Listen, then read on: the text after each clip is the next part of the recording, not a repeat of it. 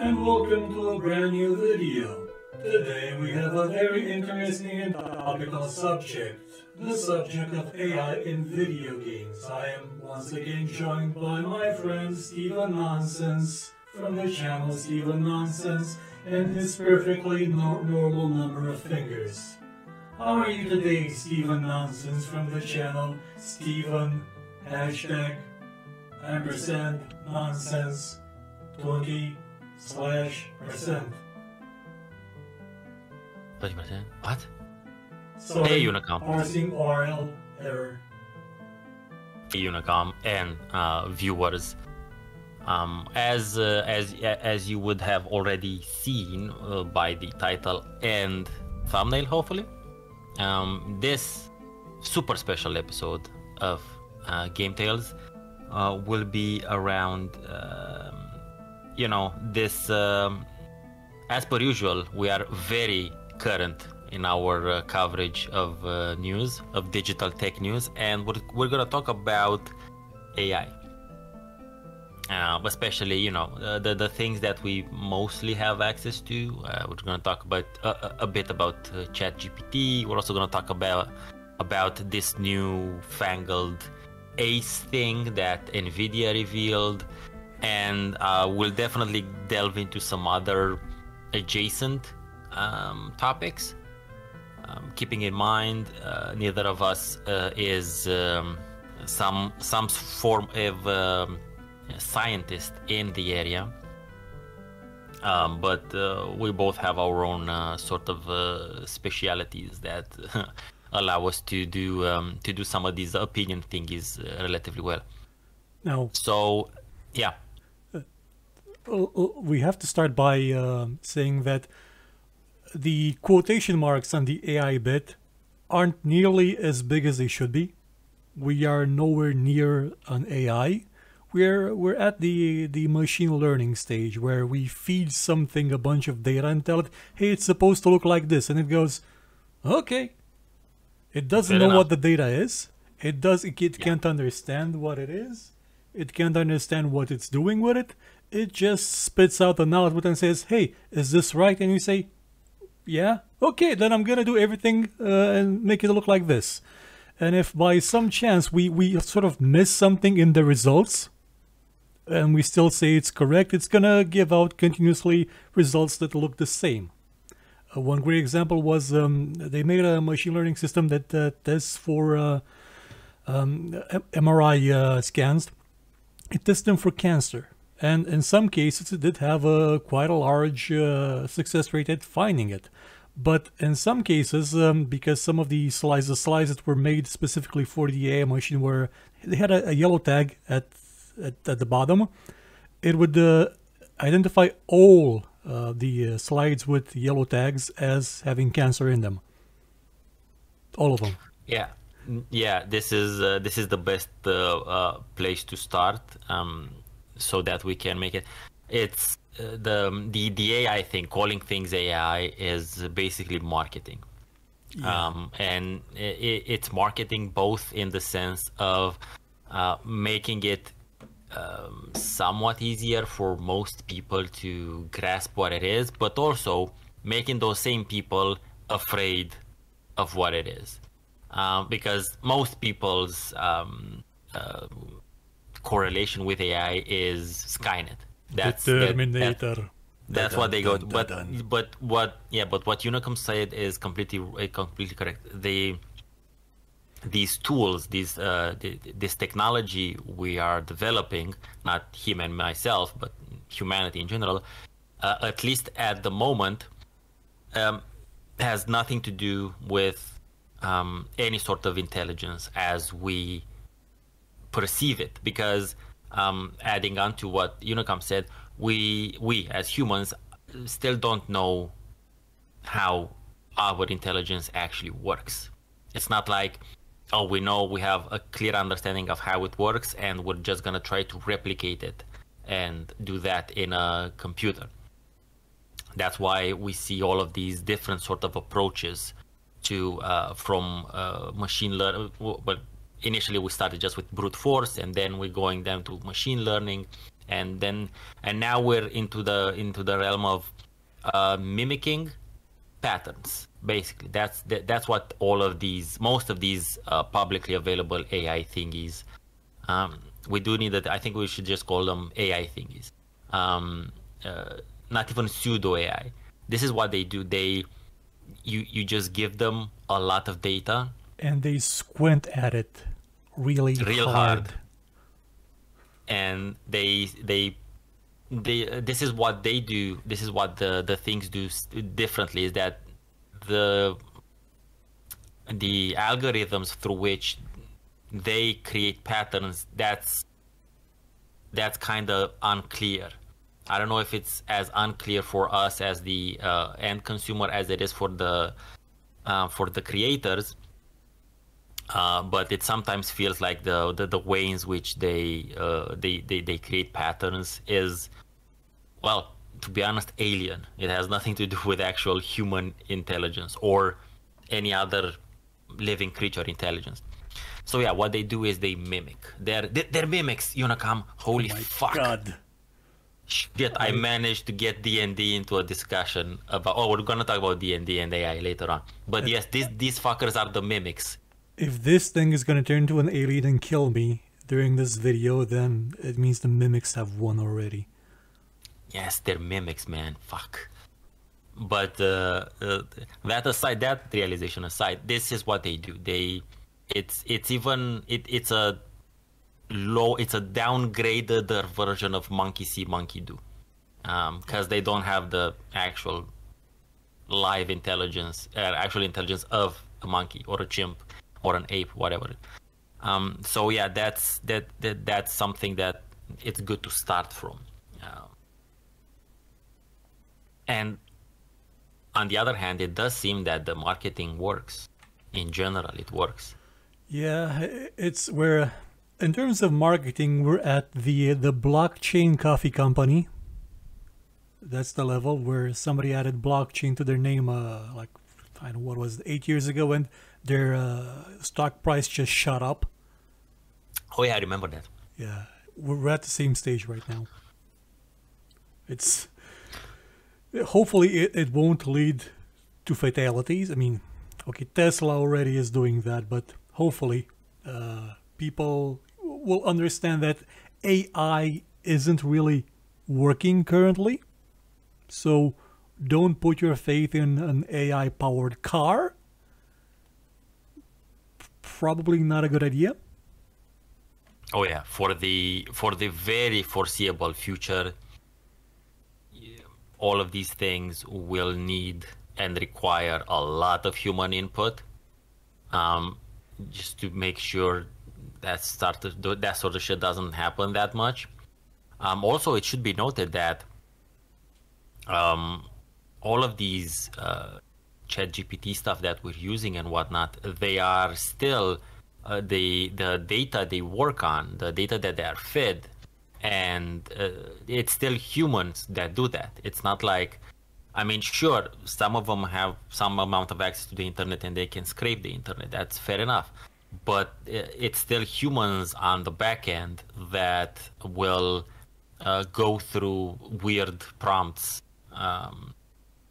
not so ethical / moral prompts that the chat GPTs encounter and flag them as such.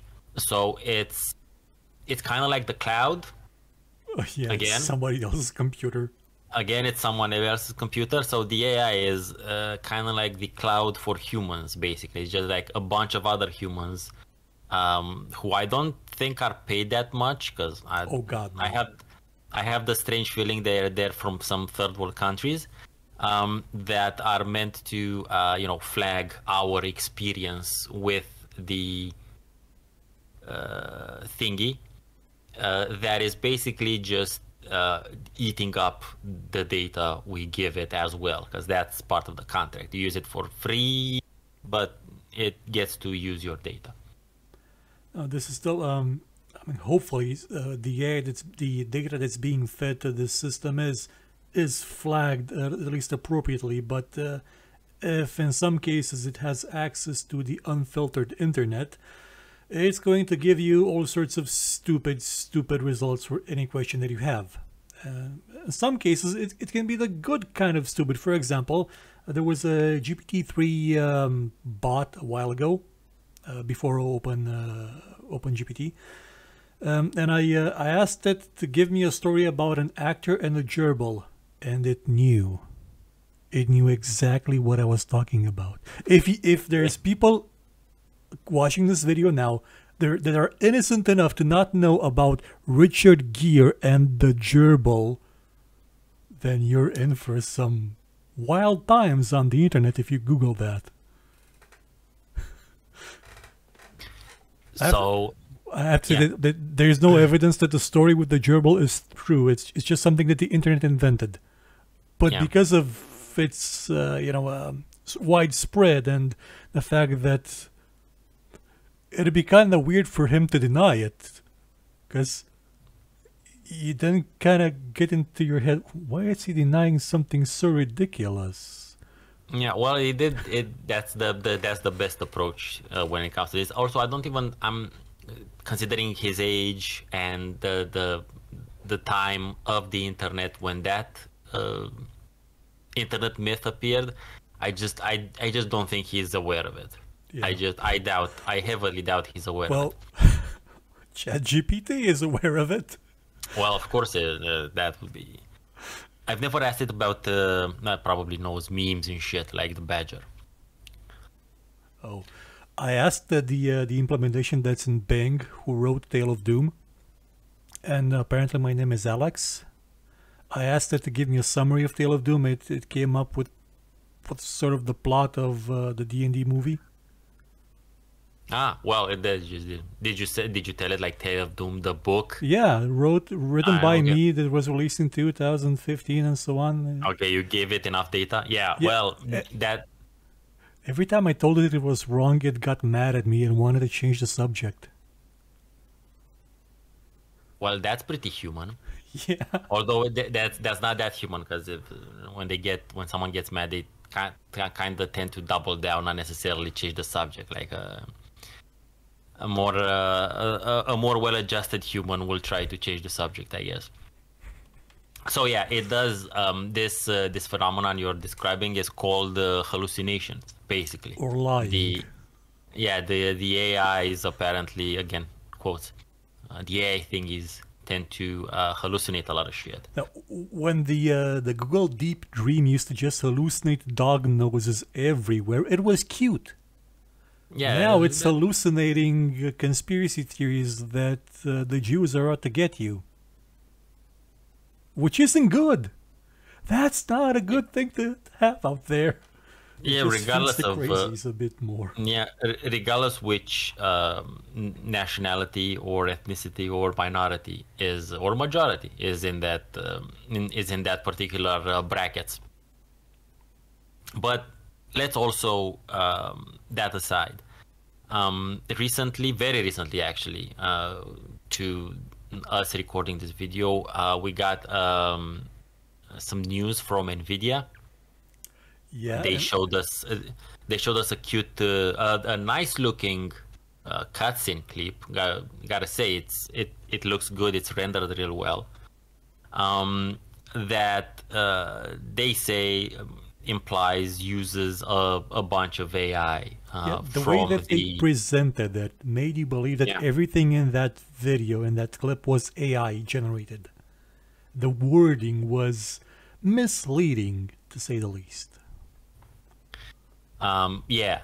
So whether you've seen it or not, it's basically first-person perspective going into a ramen shop. Looks very cyberpunky, I gotta say. Both the game and the actual fiction subgenre. And you talk to this chef there about stuff, and you talk with him in the stiltiest and most grammatically correct way possible. That is kind of cringe to listen to be honest. It's not that bad to read, because if you read it, when you read it in your mind, you just skip to I have been here for an entirety of time. I've been here for a while, yo. You kind of redact, you kind of edit, you do some internal editing even when you read generally, but having to listen to that, woof. Granted, I do think the audio, so the text is obviously, the text is the main thing that is generated, AI generated. I'm not sure, maybe the voice. I think the voice might have also been generated. Because this is a thing that can be done now. Again, going back to the mimicking thing, these software seems to be pretty good at editing and modulating sound, especially even when it comes to human voices. Maybe there's still some time until they get tone and nuance and those inflections right, but for something like, let's say, Darth Vader, who James Earl Jones licensed his voice to be used perpetually, I think. I doubt it has like a time span on it, which means a limit, which means basically Darth Vader is gonna sound the same till the end of civilization, more or less. For something like that, the technology is good enough right now. And there are other potential applications and complications, which, even though they're not there yet, as Unicom said, their announcement would make you think that everything was AI generated, and probably, most likely, it wasn't. Oh no, it wasn't like it. So the way they presented it, again, made you think that everything was made by AI, because technically, to a point, it was. The RTX series of video cards has ray tracing in it, which is enabled via the ray tracing cores and, more importantly, the tensor cores.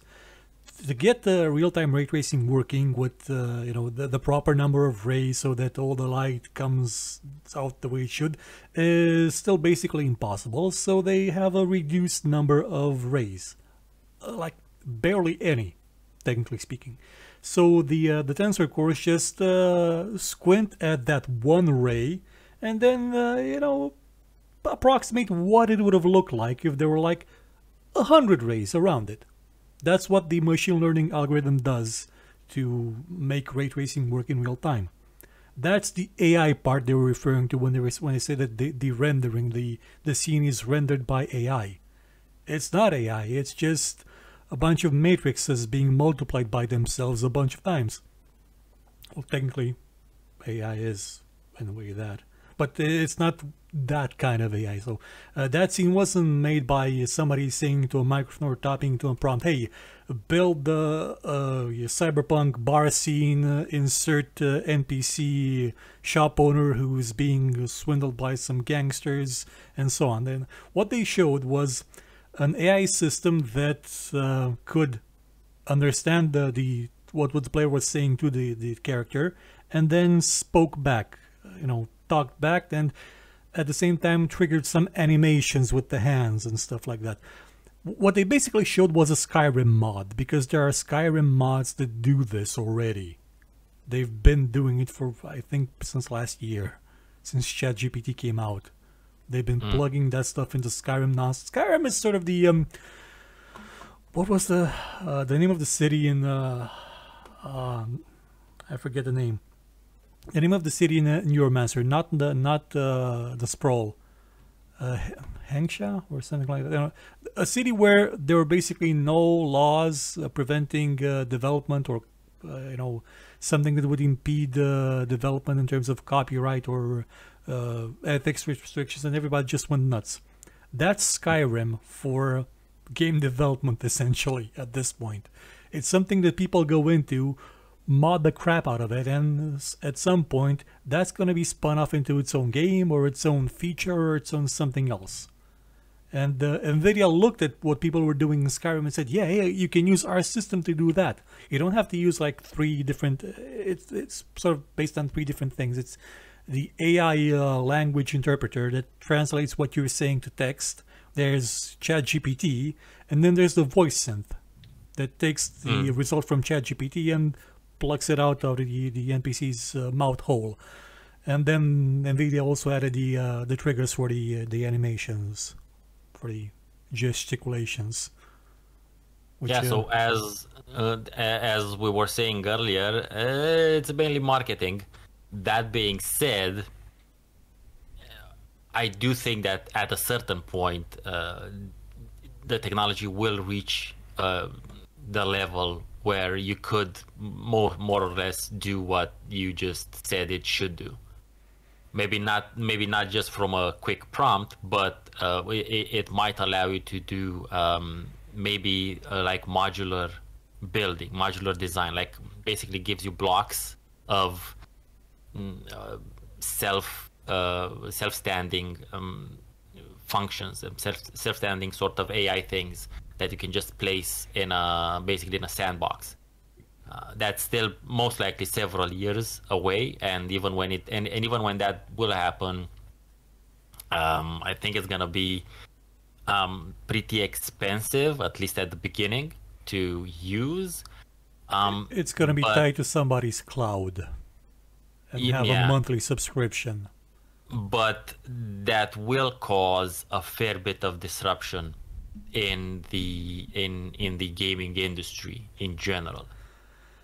Yes, AI is going to have, AI is having an effect on the games industry already.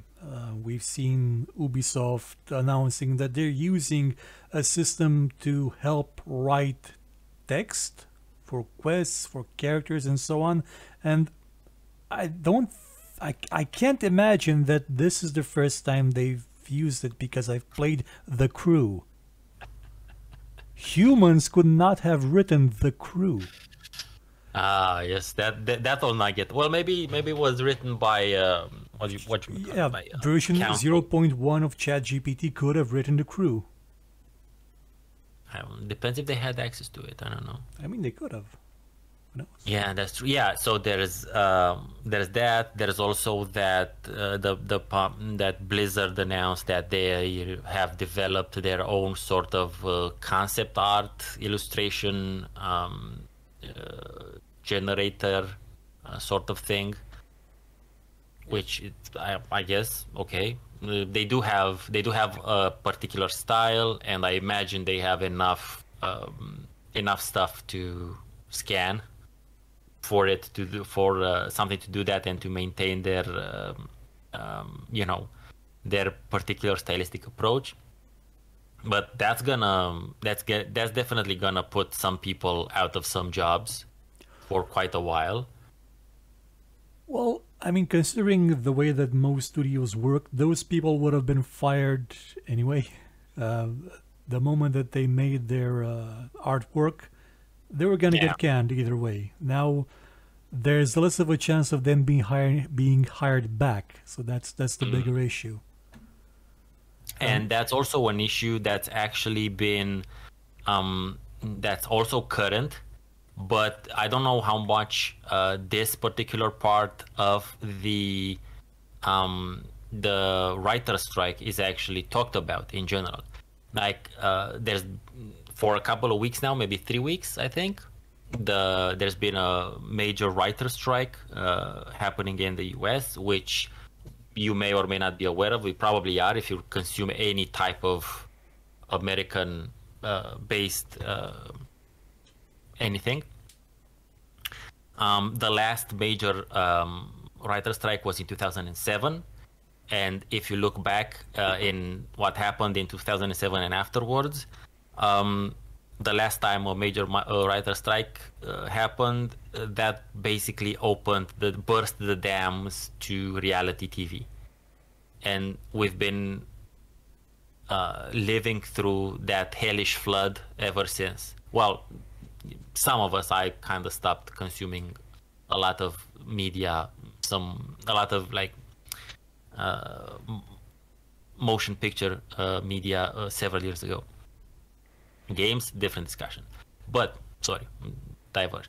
But the main thing, the main problem that they have right now is that they don't get any sort of money from streaming, which is fucked up.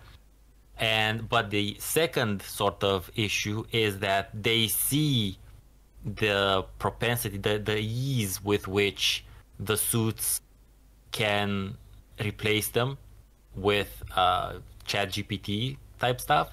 And one of the major things they're asking for is to ensure that all TV shows, because I think this is for TV shows, not movies, or no, TV shows and movies will have a certain amount of people, of human writers hired for their writing room, just so as a means to basically protect their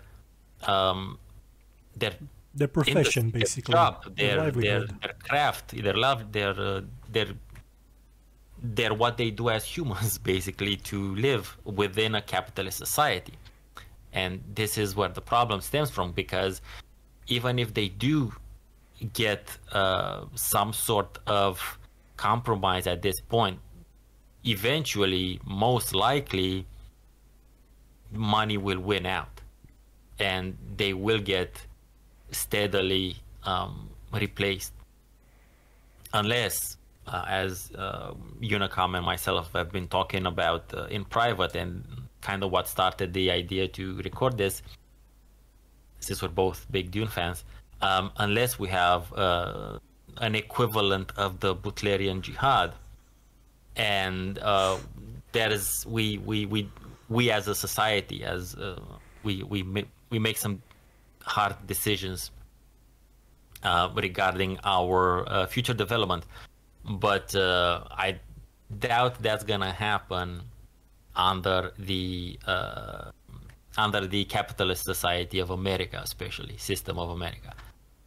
But yeah, no, I just wanted to mention that there are some organizations that you might not think are related to game development, but they are. Writers are a big part of games, especially in the past, I don't know, 2 decades, let's say, when story and narrative aspect and character relationships and stuff like that started to appear in games much more so than previously. And this is a direct sort of threat to those types of creative jobs. That's the thing, because whenever we think about, or we, at least until recently, whenever we thought about automation or robots or this type of thing, we generally thought about the really difficult, back-breaking routine jobs that would disappear, that would be automated in some way or another. And some of that has happened. That's valid, that's true. But we never really thought of the creative side of things being so quickly taken will be so quickly overtaken, basically, by this idea of automating it somehow. Now, there was a warning about this in the book 1984, specifically. Well, yeah. Where the entire world is... the main source of entertainment in that world is pornography written by machines. And we're getting to that point. But to be honest, I think you can write. I think the ChatGPT can write a pretty decent porn script. Yeah, although it could probably write a better book than 50 Shades of Grey. Oh yeah, a book, yeah, sure, obviously. But anyway, that's the back to what I was saying. That's the problem. That there's an inherent problem with basically outsourcing creative work to a thing that not only do you not understand, but that it doesn't understand what it's doing. because that's why it can only mimic and see patterns and basically just pukes them out in slightly different orders or slightly different perspectives, because it cannot reason. It doesn't have creativity. It cannot have creativity because, and now we're going to the much more philosophical discussion, is that it cannot have compassion.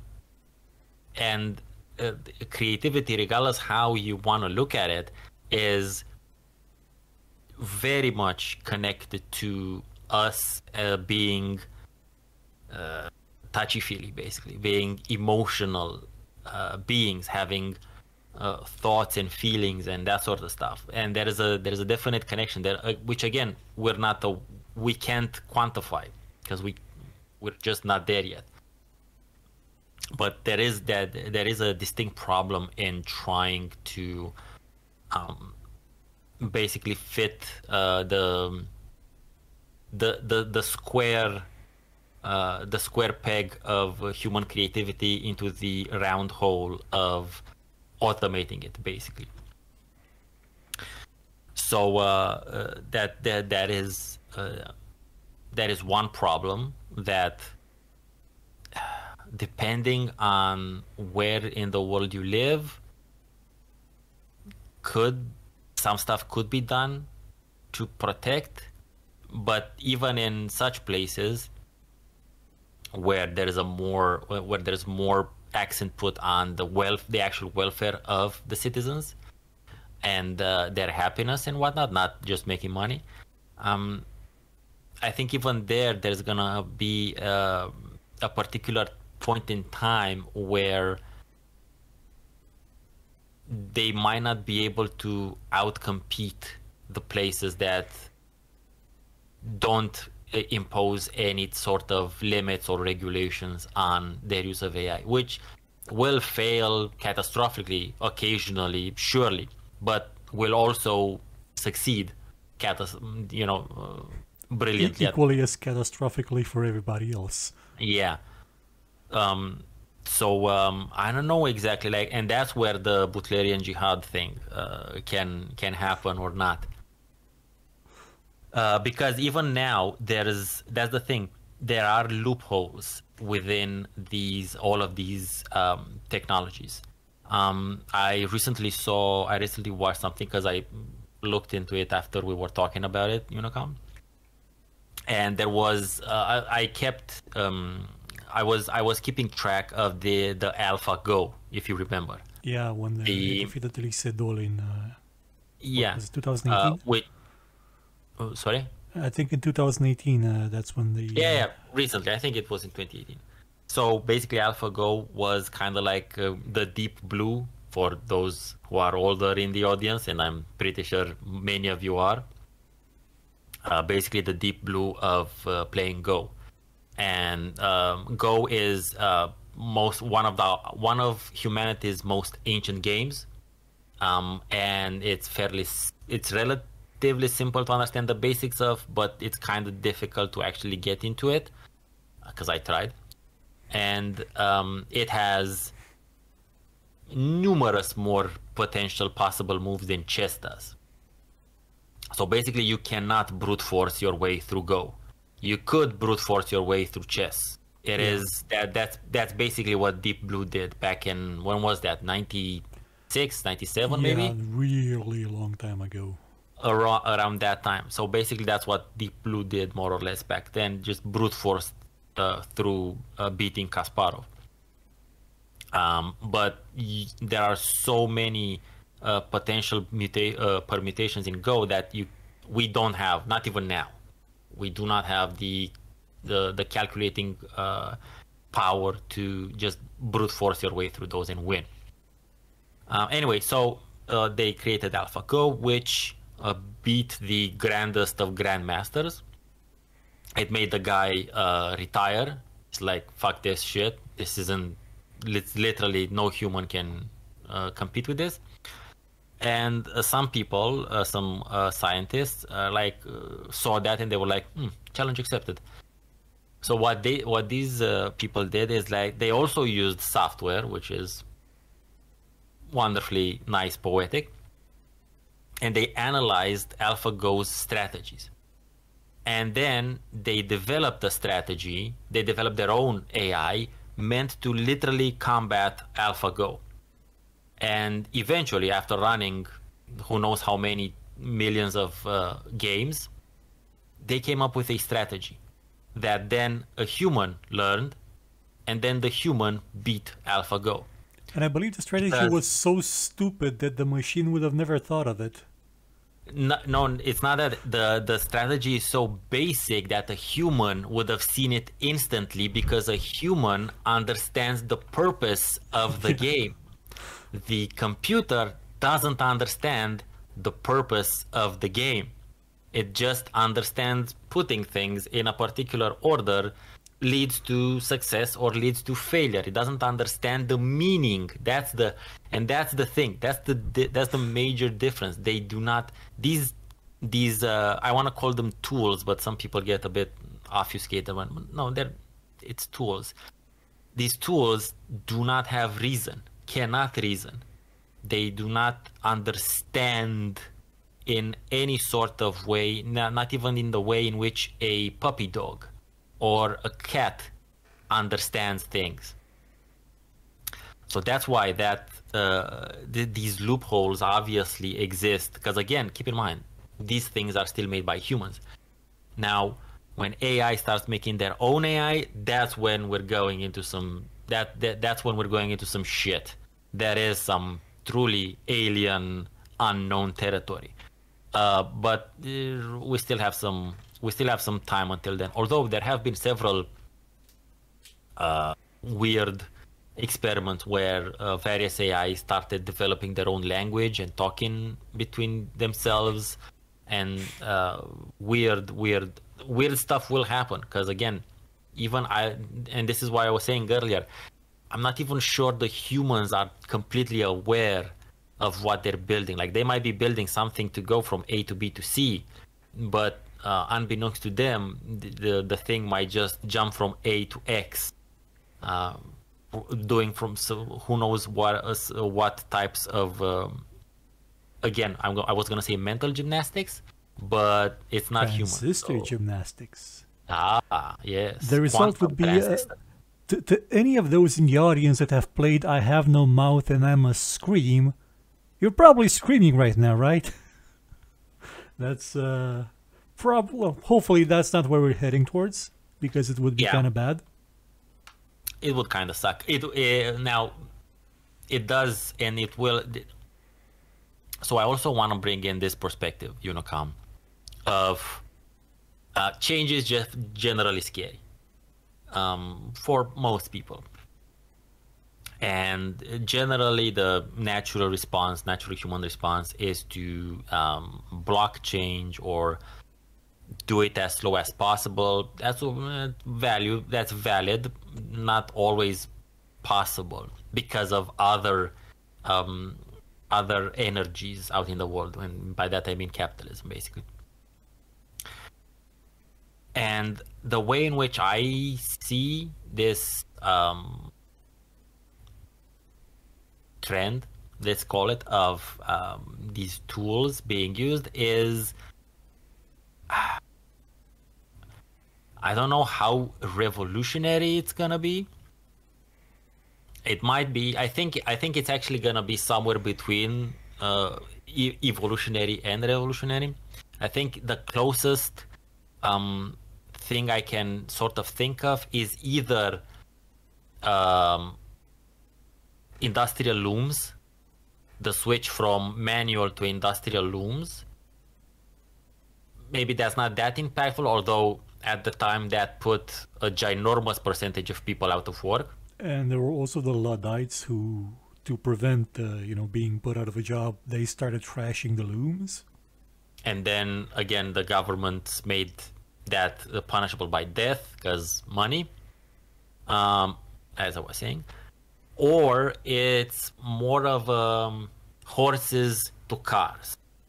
Which again is something that the government started killing people over, because the cars were taking the space that used to be occupied by humans on the streets, and instead of saying, hey, maybe we should get cars to be safer, the cave to the auto companies lobbying of, hey, if you're on the road with a car, you should die. It's a marketing strategy. The idea that you have to cross at a crosswalk, that's a marketing strategy created by Ford, by his Fordness. Brave New World. We're getting to so many literal references. That's a different book. Yeah. So I think that's... Yeah. I'm going to put a small tangent. Have you seen the adaptation of Brave New World? No, I haven't. Again, I haven't watched modern movies in something like 5 years. It's good that you haven't, because they blame in the adaptation, instead of blaming, the failure of society, the dystopia that's become on capitalism, on his Fordness, they blame it on an AI. AI did it, not capitalism. So I think that series was sort of built up as a shield to deflect on the oncoming events. Don't blame 1,000 people being fired a day on capitalism. Blame it on a ChatGPT script that can't even tell you what's your name, even though you've told it 50 times. That's gonna take your job. Yeah. No, I haven't. I've only watched very few things lately because I am way more focused on just playing video games and making deep dive videos about video games. Where was I? I forgot. What the fuck was I saying? People getting killed by cars. No, that's you were saying, but looms. Technically, yeah, looms, cars. So I think that's maybe the closest sort of thing in time that we might have, like horses, carriages, transportation. They were everything for hundreds of years. The entirety of society developed around horses. There were most people, even some of the poorer farmers could sometimes have one or maybe two horses and whatnot. And then just like that, within a generation, they disappeared. Literally generation. It was 15 to 20 years, which is arguably what the generation is counted as. Within 15 to 20 years, obviously they were still in rural areas, but in the urban areas, they disappeared. Stables stopped existing as a thing. You have to imagine basically, not necessarily remember, that there were particular buildings, there were stables in cities, in places where you could literally go to park your horse.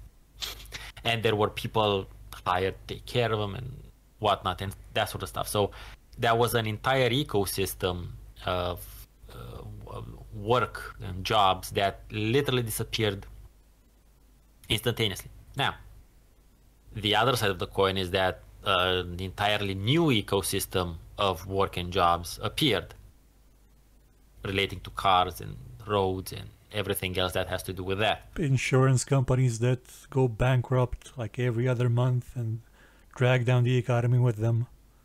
That's Romanian current events for you right there.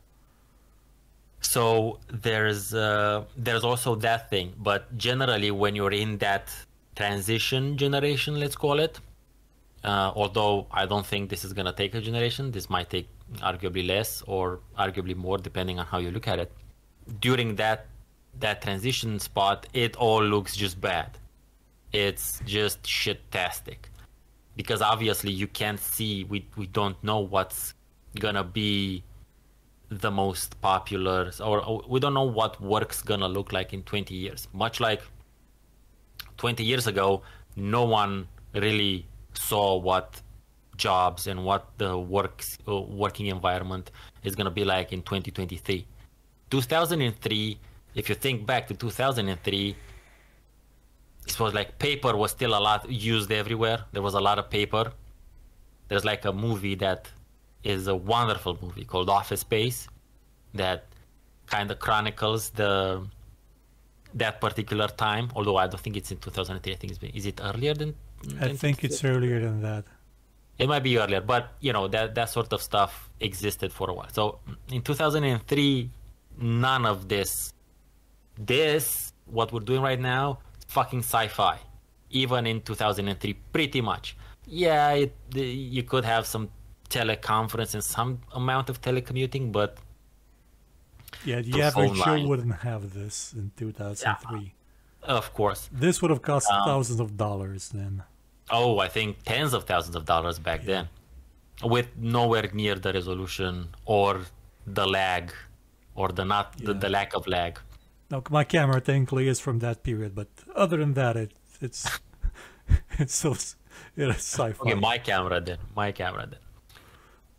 So yeah, there is also that, like, we don't know what's gonna happen, what life, what society moves on to in 20 years.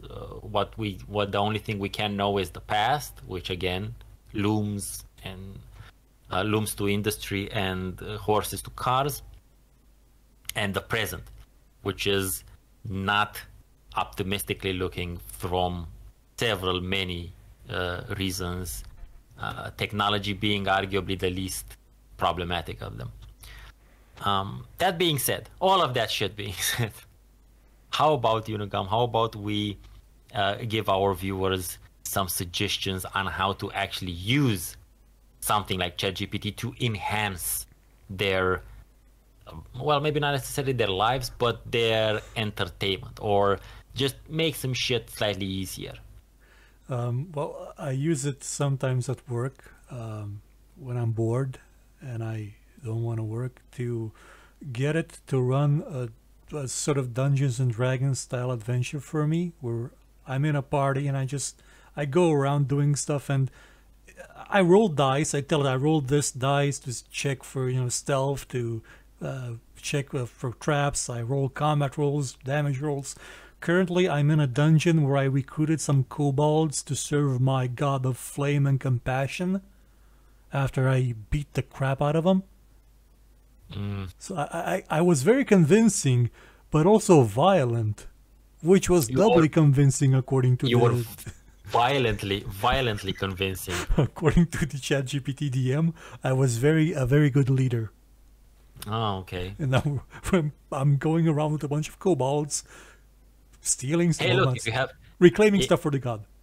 if you have enough kobolds, that's like Zergs, man. It's like you can swarm a motherfucker. I've only got 4 so So- far. That's a great example of what you can do. Another one very adjacent to that is I've seen people using ChatGPT to role play through video games from a certain perspective. One advantage, one benefit of something of a tool like ChatGPT is that whilst dumb, it does not have any biases. Well, Human biases. No. In the sense of it doesn't have its your own own- biases, but it has the its ones own from the biases. source material. It's the Yeah, same yeah. problem with Stable Diffusion. Just in Stable Diffusion or other similar software doesn't have restrictions on it. Just type cop beating human. It's always gonna be a black guy getting the shit kicked out of him. Always. That is what's most in the Western news. Yeah. So that is fair enough. So it doesn't have a personal, like, your own biases in that sense. So you can tell it to play the game as this sort of character, which you maybe wouldn't play the game, or which you maybe are considering. But even if you set yourself some sort of character traits, you as a human, filled with compassion and emotion and whatnot, you're much more likely to maybe not always stick to the letter of what you literally wrote earlier. But if you tell ChatGPT, I want to play this character like this, that, the other thing, and then you also you give it the dialogue options, like, hey, this has happened, boom, what do you do, what do I do, and it's just gonna give you the closest answer to what you told it earlier. And that can make for a really weird sort of objective, which is paradoxical, objective role playing. It will be like yourself watching yourself play the game. Kind of a mind fuck, but it's something you can do. You'll have your very own Dixie flatline. So I think that's a reference. So that's something you can consider, of course. Then there is always the idea of something I've used ChatGPT for is basically making it easier for me to write cover letters for job applications. Like that granted, if you apply to something in English, although I think ChatGPT works in several other it can translate languages everything by now. Yeah, I give it text to translate into Romanian because I just can't be bothered. I've got a leak detection manual that's 200 pages long to translate. That's not part of my job, but it's somebody's got to do it. So I just feed it the text and then check it that it's okay, and it does come up with good equivalences for words that don't necessarily have a direct correspondence from English to Romanian, especially when it comes to technical terms. Like I think the term is a dry hole. Technical terms is arguably easier to translate because it is that the term dry hole. The term dry hole. What do you think would mean? Like in a void. In a void, it's a dry hole. What it's a hole that is dry. I don't know. Yeah, it's a non-wet hole. It's a term that comes from oil prospecting, where you drill a hole and what you end up with at the bottom is dry. There is no oil there. And it's the same term that's used for leak detection in water systems. You go to a place, you think that's where the leak is, then you start digging around and you find nothing. That's a dry hole. So the system understood what it was supposed to be. I asked it, explain this to me. Why did you use this term? And it explained it. And that's a neat thing. It can help you understand things. I mean, if in itself it understands what it wrote. If. And that also depends on what it has to take the patterns from, if it has enough information for that. Something else that you can use ChatGPT for, which I've used only a little bit because I want to avoid using it, basic coding. You can use it for basic coding, and not only that, but you can actually use it to basically explain stuff. Let's say you have a project of whatever, and you have the text, you have the information, but it's just like Unicom saying, maybe it's like in a gigantic book, and maybe you don't have time to read the entire book, or maybe you're interested in this chapter or whatnot. You can ask it exactly what you need to know in order to get your shit done. That granted, caveat, a grain of salting everything and caveating everything, you also need to do your due diligence and check stuff. It will routinely say stupid things. Yeah, but when it comes to stuff like that is a clear cut, like coding, you can instantly test what it says. If it's fine, it helps if you've got the paid version of ChatGPT, which has the plugins for all other stuff like Wolfram Alpha, which is an extremely good mathematics library, which you can actually use the Wolfram Alpha by itself. It's been doing the ChatGPT thing for math for like 15-20 years by now. You could just ask it, hey, what's the radius of a circle? And it's, yeah, do this calculation. And here's an example. Here's a calculator. Just plug in the numbers. Wolfram Alpha is amazing.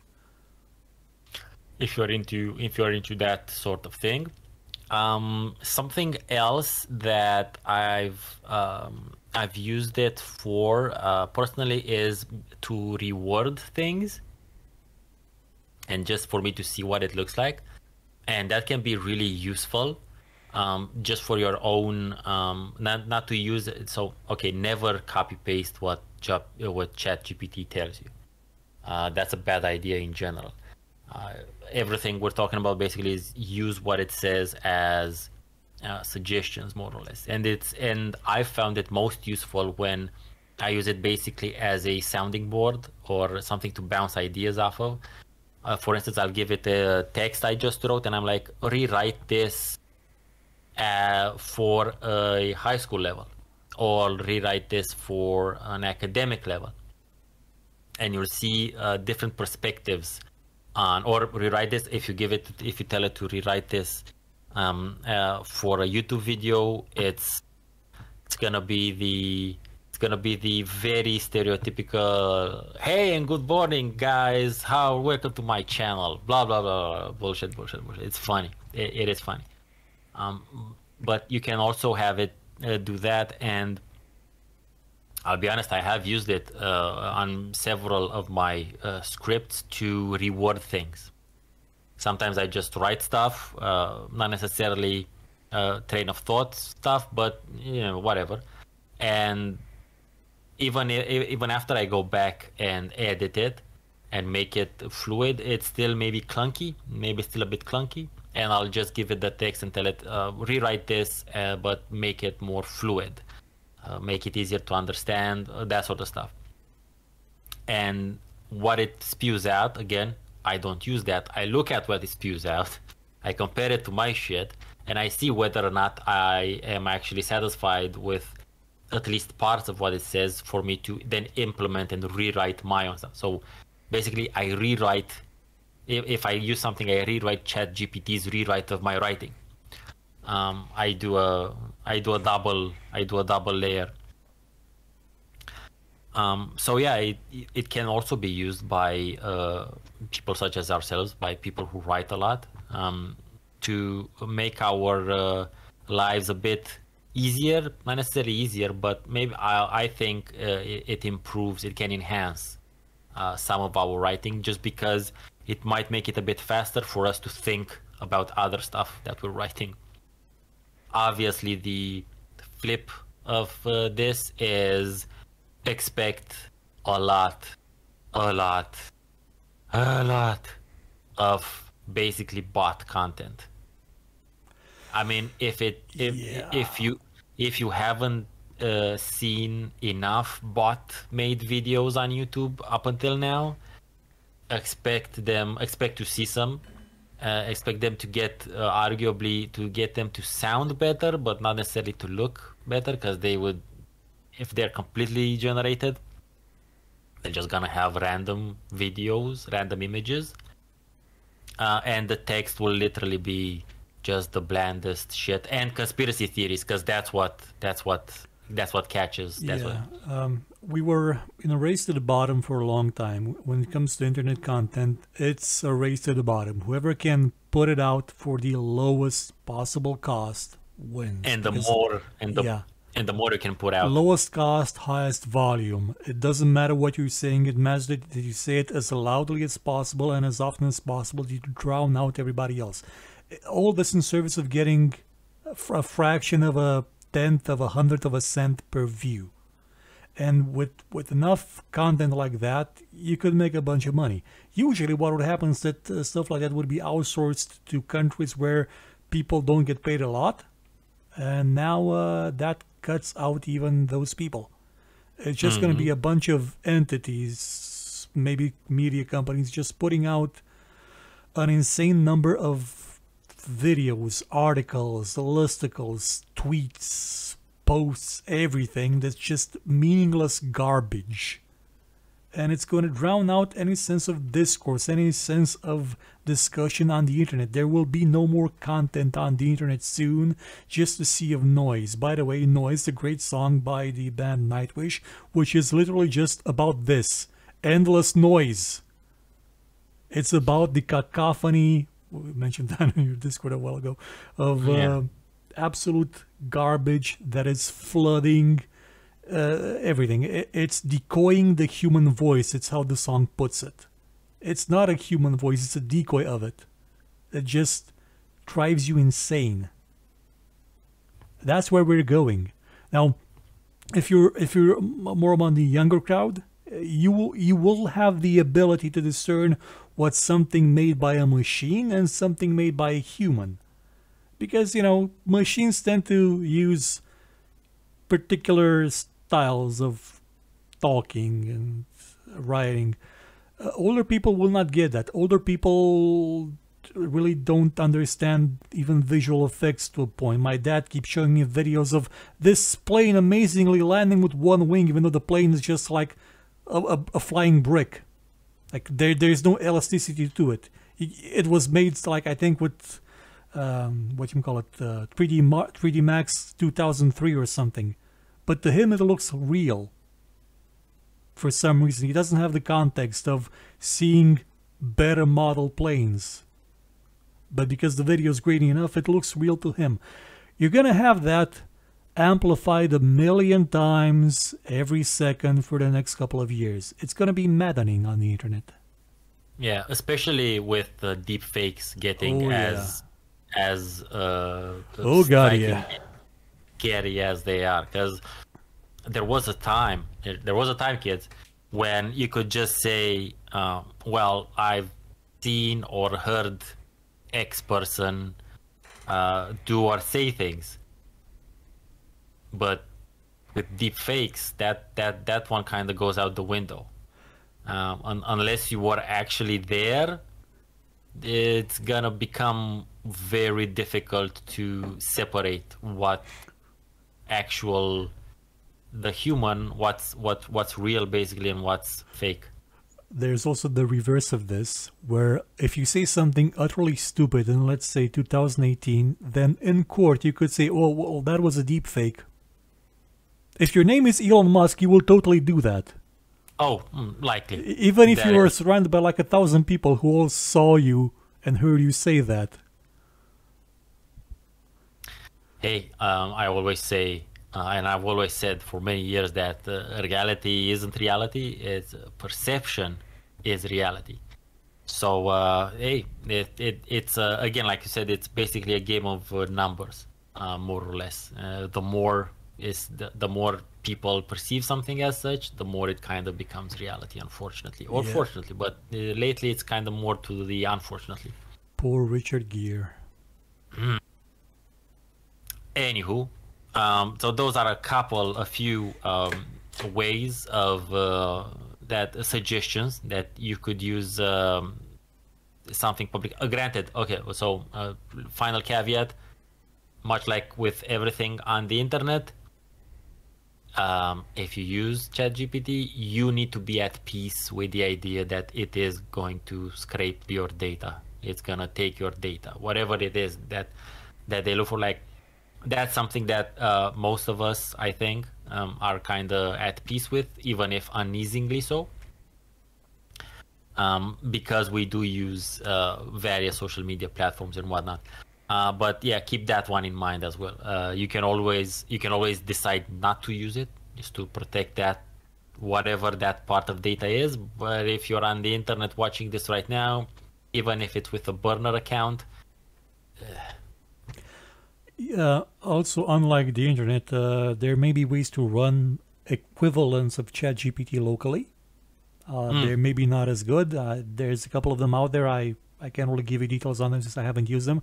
I have used Stable Diffusion locally, which on a 6 GB video card, not that great, but it can do wondrous things. For example, it can take my sketches for logos and just add details. I tell it, hey, this is a letter.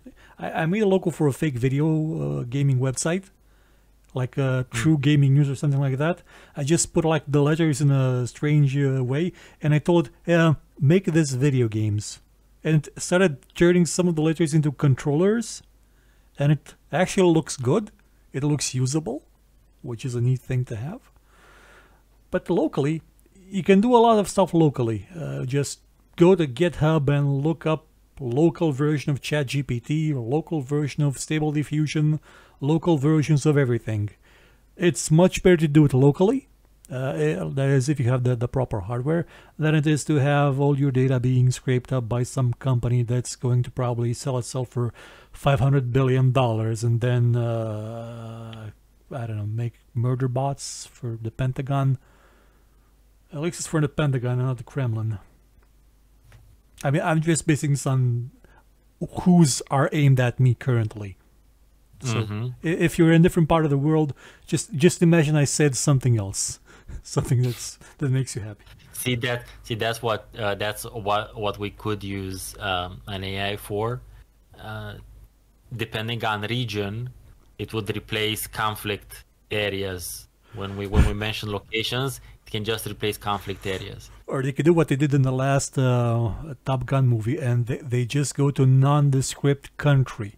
They never mention who they're attacking. Yeah, nondescript country, Stan.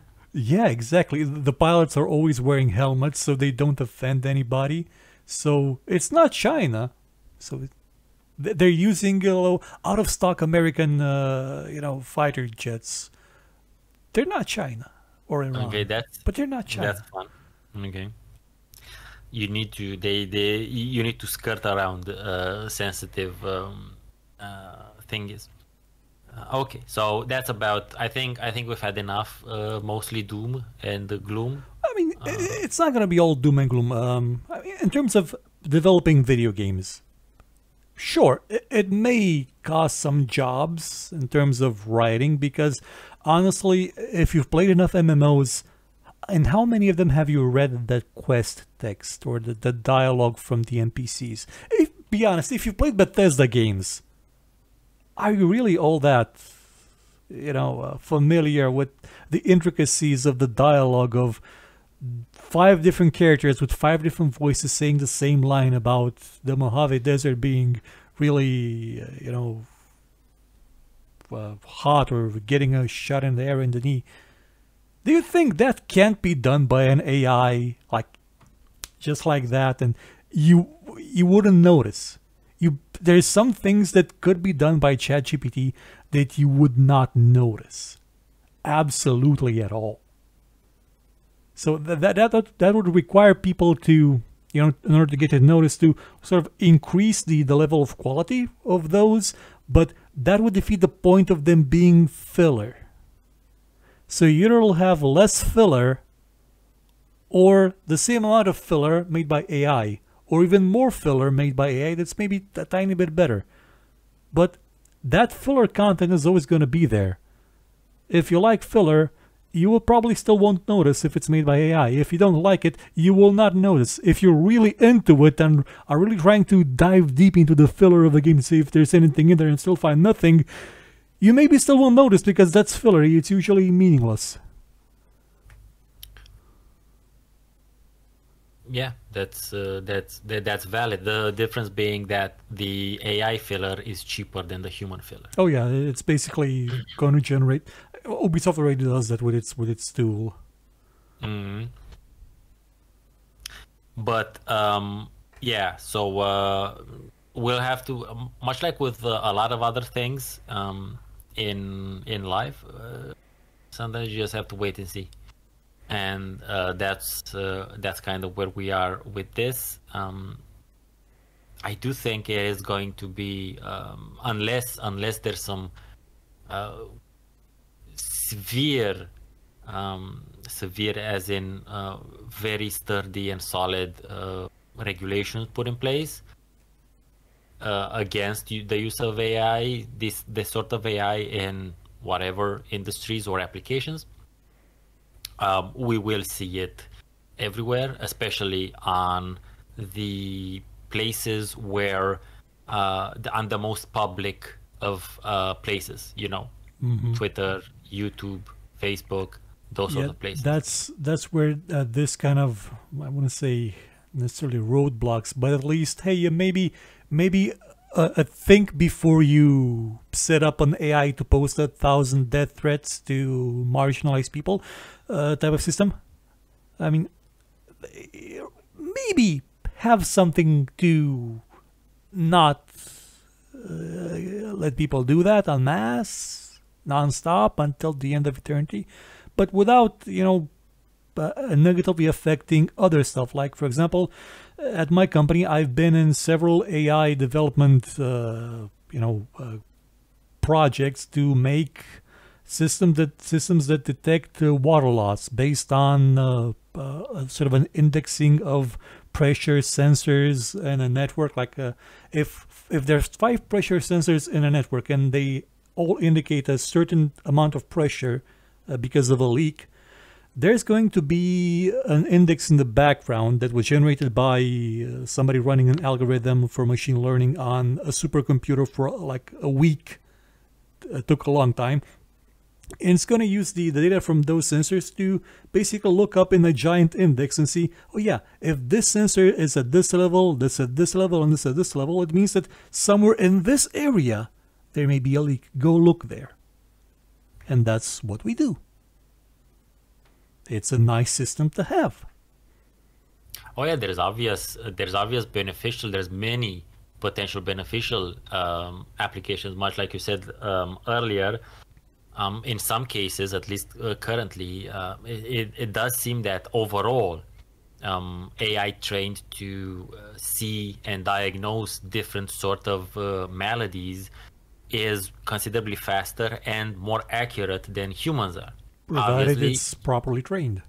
yeah, of course, and obviously humans will still have to check, but having that sort of much faster, much easier to access diagnosis will lead to a lot of lives being saved, especially when we're talking about things like cancer growths and all kinds of all manner of other types of weird little things that maybe maybe it escapes humans' observation. So there's plenty of benefit. There is also, we can think about eventually getting to the place where people can get voices replaced, like in case they have damage to the vocal cords and whatnot, and maybe mimicking what they sounded like previously. There's just the as per usual, as with most evolutionary technologies, the potential benefits are more or less equal to the potential not benefits. What's the antonym of benefit? Catastrophe? Okay, fair enough. Doom. Yeah, doom. Okay, the potential doom.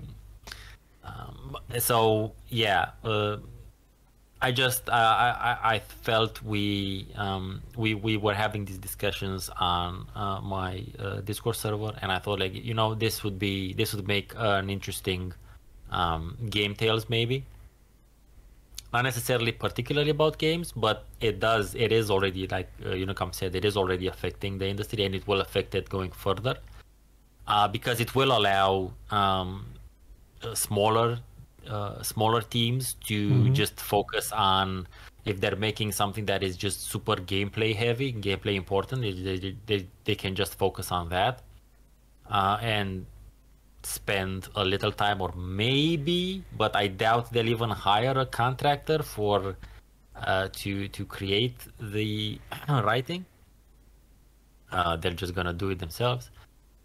There's that, which kind of sucks for people like me, who are sort of in the industry on that side of things, but yeah, it is unfortunate living through, as I said, through the transitional generation, but we'll see what the future has to bring. Yeah, one thing actually that this AI revolution isn't really gonna bring to video games is better AI. Because mostly the way that AI in video games works is by playing a different game than you are, with different rules than you are. Only like recently, the same AI that beat Lee Sedol in Go got taught to play StarCraft. And I mean play StarCraft as if it were a human, not as if it were a StarCraft AI, like a unit AI. That saw some progress, and it was a little one as well. But don't expect this kind of AI to go into video games in that sense. I've seen people at the Level 1 Techs podcast, which is a great show, a great new show. You should go watch it. Better than this one. They were talking about having games where AI agents would interact with each other, and based on what their needs and their resources, they would act accordingly and evolve on their own. We've had that in games since 96, 97 with Ultima Online, and it got disabled instantly because those systems are incredibly easy to destabilize and totally destroy by the players. And I mean, super easily. You could take certain aspects of the game to extinction because of that. Ah, yes, I know what you're talking about. Yeah. Yeah, because that's the problem. Maybe one of the problems is that these things, those systems, would only work in a world of rational, reasonable actors. And that's one mistake that many economists do. Humans are, whilst they are occasionally rational and occasionally reasonable, they're not always rational or reasonable. So they will make suboptimal decisions, which doesn't compute literally. Mm-hmm. But switching over, now we're towards the end of the show, and I want to bring two things to the attention of the audience, and neither is a self-plug. One is that a really cool indie RPG that I likened to an indie Dragon Age Origins, developed by a Romanian team, is going to go into full release in September. They initially planned to go into early access this month or this past month, but they decided to just work a bit more on it and just go into full release in September, I think. And that title is Zoria: Age of Shattering. I played demo, and I really enjoyed the demo. Yeah, I actually funded them on Kickstarter as well. Oh yeah, I'm also a backer. I think I'm a backer. I'm not sure, but I'm a supporter for sure. Because I played the demo and I covered it, and it is very promising. It's party based, and there's what I really like is that you can camp. You have like a special camp camping feature where you can rest and craft. There's gonna be a lot of crafting in it, from what I understand. Visually, it looks good. It has at least one Fallout reference in it, so it's an audio Fallout reference, so that's cool. So Zoria: Age of Shattering, in case you weren't aware of it up until now, go and wishlist it. It is definitely something. Go and wishlist it if you like turn-based combat CRPGs, that is. So that's one. And the other one, and this is some of the biggest news that almost no one is reporting. Is it the Fallout reference? Yes. The biggest news is that none other than Tim Kaine, designer of the original Fallout, of the OG Fallout, designer of Arcanum, of Temple of Elemental Evil, for which he's sorry. Yeah. Yes, apologize. He's apologizing. He's happy with it, but he's like, it could have been better. He's apologized for it in 3 different videos. Yes, Vampire Bloodlines. Oh yeah, there's a story in one of his videos about Temple of Elemental Evil. They loaned the game to the military and they made an AI to play it. Yeah. Not the military. Tim Kaine's team. Tim Kaine and another dude made an AI to play it. A random AI, basically. Yeah. An AI that would just make random decisions. I was just Vampire the Masquerade. No, Masquerade or Bloodlines. I think Bloodlines. He also worked on the Outer Worlds a lot. And those are just like the main things. So he has a YouTube channel. Yeah, and there's a video there. I'm gonna stop there. Yeah. If you're a Might and Magic fan, there's a video on his channel that will blow your mind. Oh yeah, there is so he talks about his career, and he's been doing this for 30 fucking years by now. 40 And almost. if you're into RPGs, especially the types of stuff that myself and Unicom are in, Tim Kaine is basically the one of the OGs of the industry. I'm gonna spoil the because- video a bit. He was working on Might and Magic 10, and from what he said, he got it. I mean, at the level of understanding what the series is, he got it. Like, he directly references Lord of Light, which is his favorite book, apparently. Yeah, That's what he apparently was it's making. Yeah, so he also talks, besides talking about the things that did ship, he also talks about things that didn't ship, and that's really interesting. Like, they were working at Troika, they were working at a post-apocalyptic game. They also had a concept for like entire design documents basically for a post-apocalyptic game. Although I think he doesn't have all the info for that, all the documentation for that. They also worked on Lord of the Rings game. On the Arcanum engine. That never that was just a demo. That never made it. But anyway, so yes, Tim Kaine has a YouTube channel, and I think he posts daily basically. Yeah. And each of his videos are very interesting, super enlightening, because in one of the videos we also directly find out why he left Fallout 2, the changes that sort of, because he also talks about some of the basic concepts he came up with in Fallout 1, especially the reasoning behind the vaults, which is different than the reasoning in Fallout 2 and onwards. It's a great source. I think I said like Tim Kaine is pouring molten gold daily, and very few people are reporting on it. There's a couple of specialized RPG spaces that report on some stuff, but for old schoolers such as ourselves, it is must-see viewing. It is. In general. So that's those are the two things I wanted to make clear there, and like the news portion of our show today. I guess it's about me. That'll be it actually. I don't have any videos programmed to come out like anytime soon. It's still, yeah, but this is another unexpected GameTales. So yeah. Hey, brought to you by Vacation Time, because it's mandatory to have vacation time at the ascension of the Avatar. Yeah, that would be something special. Hey, don't argue. Fuck it. That's about it from us this time.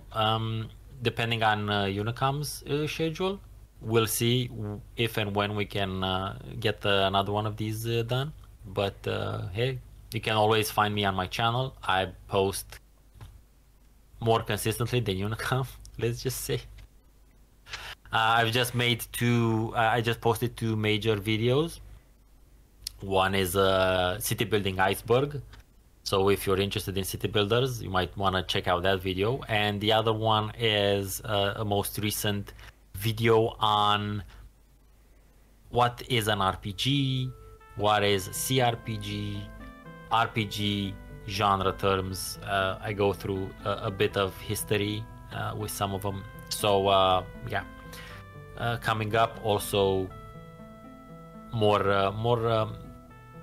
listicles, but with very particular sort of themes. Not a lot of best of on my channel, or worst of either. More odd sort of listicles that I find interesting. Well, I guess this will be about it. I think Shodan's gonna be here in like 2 minutes to sever our heads and put them on some robot bodies. Hopefully you're ready for that. I mean, I already have my dome shined, so it will reflect laser blasts for any incoming hackers. Well, see you again when I see you again, people. Thank you, Stephen, for joining me this fine day. Thanks to the cat for not jumping on the monitor again. Cat's been silent. Yeah, it's daytime, so she's sleepy. Okay. And I guess we'll see you again with another video whenever that's gonna happen. Goodbye, folks, and happy Pride Month! Heyo! Goodbye.